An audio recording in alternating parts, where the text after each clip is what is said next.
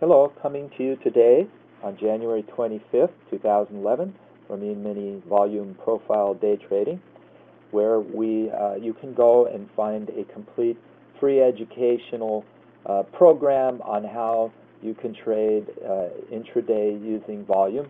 And recently, at the start of the new year, we've also began to introduce how to combine volume with other tools for trading the Euro futures, which offer us a lot of great opportunities, more volatility, much bigger range and dollar potential every day than the E-mini, S&P E-mini, which has really cut back in volume and volatility last year and seems to be continuing with a lot of narrow range days. So we've explored the Euro because, as I found out in all of my trading last year, that it's just a much better day trading market now.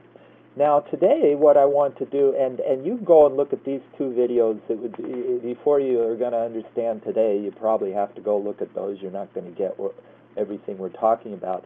But I'm going to branch off even further today to consider something a lot of people are always interested in, the possibility of trading spot Forex. Now, I've spoken in the earlier videos, there are a lot of advantages to trading the Euro futures, but there are a lot of guys out there that want to trade. They always ask me, $10,000 account, $5,000 account, whatever, which makes life a lot more difficult and narrows your possibilities. Well, the Euro futures being $12.50 a tick and 100 ticks making $1,250, that's going to mean they really would need a $10,000 account to trade one contract. But the Euro can be pretty scary and have the extreme volatility and big moves all the time, which is great for trading, but may not be the best thing for somebody who's trading on a shoestring budget. So I've been looking at the Forex to try to get over some of the biggest hurdles, and some of the biggest hurdles are the fact that every time you get in a trade, you're taking a big hit. It's basically, if it's a 2-point spread, if you're trading the Euro specifically, we're not even considering things like the Euro yen or the pound yen where the spread might be 6 ticks or something. But a 2-tick spread is still very significant, because it's like a $20 commission. So what I have done is come up with a way to use the techniques that we introduced in these first 4 videos, and to really explore for myself, my own hands-on, going right in there and testing it out, to see if it could be feasible to trade the spot Forex if you're going to have a high probability of overcoming that significant disadvantage of paying way too much for commissions. Well, the way I look at it, the only way to do that is you have to take more of a sort of at least a mini swing trading perspective, where you're going to hold trades. Let's say you're gonna always allow for at least a couple hours. So that's what I'm going to do in this video. This is real. A new account over at the. I've only blurred out my account number, but I tried GT Forex, GFT, and I don't even know if they're the best or anything. I've done a lot of research on I know they're one of the biggest, and I figure they're pretty safe. If you want to give them, don't give them all your money. Any Forex account, of course, is not CFTC backed. It doesn't force them to make a segregated account, so there's some risk there, but it may not be a huge risk.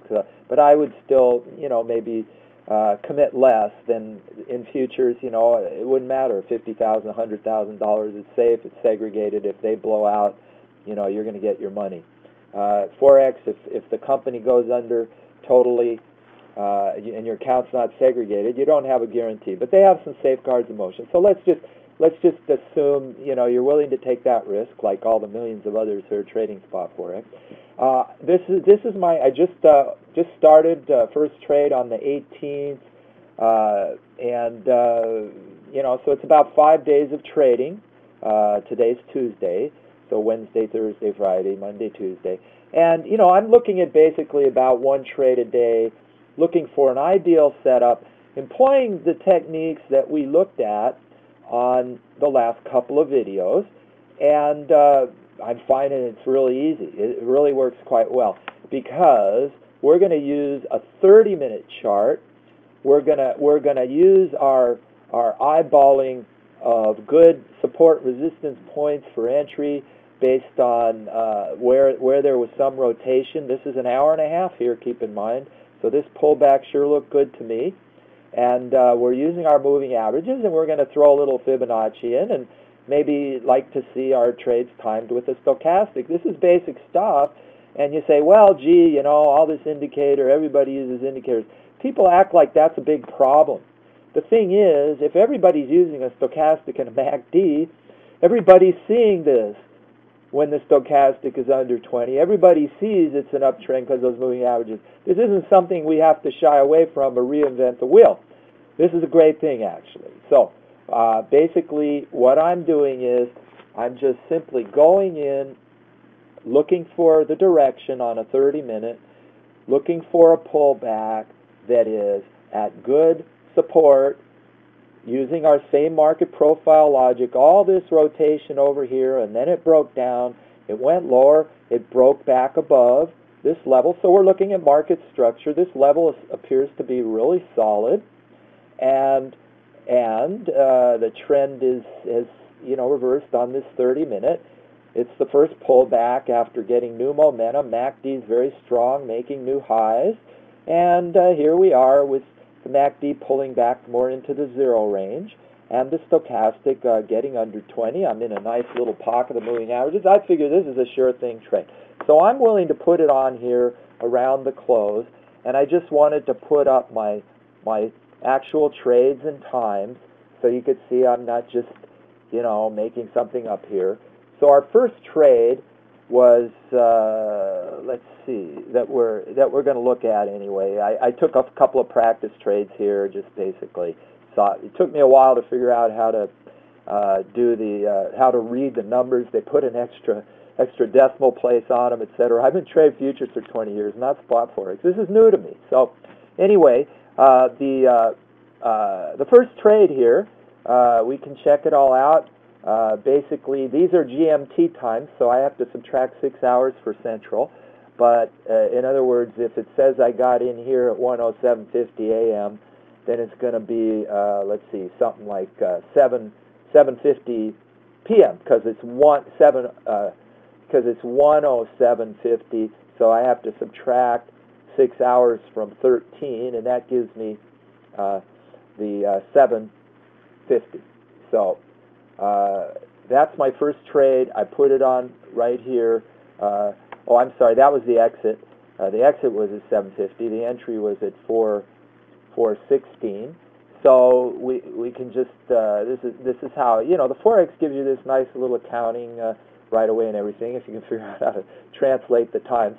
But 10:16 minus 6 is 4:16 p.m. So I got in actually after the close of the Merc in Chicago because I'm looking at all my NinjaTrader charts where I've been day trading shorter time frames and more scalping kind of orientation. And now I'm going to get in and see if I can make something while I go to sleep or go out, you know, get exercise or eat dinner or whatever. So I just put this trade on here and I don't worry about it. Now, here's the other thing that I'm doing. We can take advantage with the Forex, the spot Forex, in the fact that they offer split any kind of contract size within a sort of a range. You can trade a full size, and that's going to be $1,000 for 100 ticks, which is still less than the Merc, which is $1,250 for 100 ticks. The two markets move virtually tick for tick, I've found, and there's right now, with us getting closer to the end of the March contract, there's only about a difference of about 7 to 10 cents. But as far as the actual movement, it's tick for tick. Just usually the Forex is going to be 6 or 7 ticks away from that, but they're both going to move in perfect lockstep. So I just look at all my stuff on NinjaTrader, which gives me a little more volume information because I have my Delta tools on NinjaTrader and my market volume tools. But I can also just eyeball it here, this last little rotation before it fell off. I can take my market structure and see that they regained this attempted break to the downside strongly with good surge momentum by using my indicators, et cetera, et cetera, et cetera. So here we go. It's a perfect setup. I got in around the 38% area here on the Fibonacci retracement.